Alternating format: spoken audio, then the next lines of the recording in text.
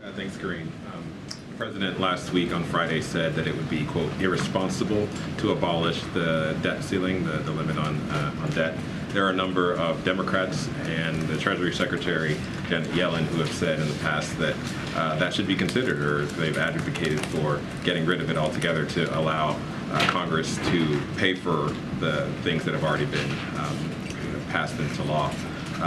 Does the President disagree with the Treasury Secretary, and does he think it would be more irresponsible to abolish the debt ceiling or to allow it to become a political football that Republicans and Democrats negotiate over with the full faith and credit of the country hanging in the balance? So as it relates to Secretary Yellen's comments, I would have to see them in full, so in order for me to respond. But I can tell you this, the President believes that it should not be used as a political football.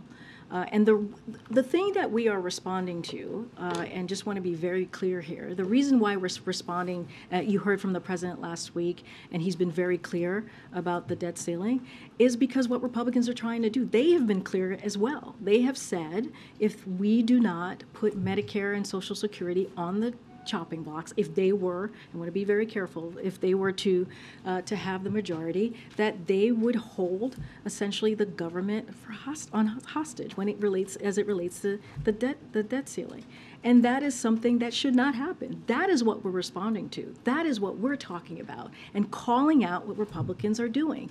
And it is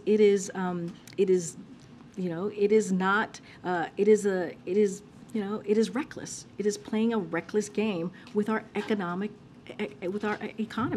And it would be catastrophic if they were to do that. It would not help inflation. It would hurt inflation if Republicans were to do that. You would increase cost for our seniors. You would increase costs for American families. That's what they want to do.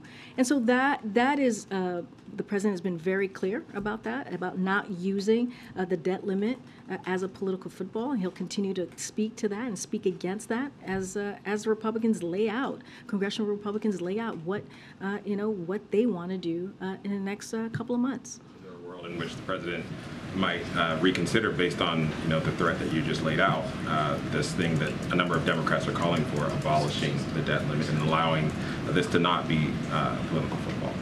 Look, the President's been very clear. He is calling out the scheme that he's seen from congressional Republicans when it comes to health care costs, when it comes to the economy, when it comes to people's Medicare and Social Security. It is a scheme that they're putting out there to put seniors at their knees. And that's shameful.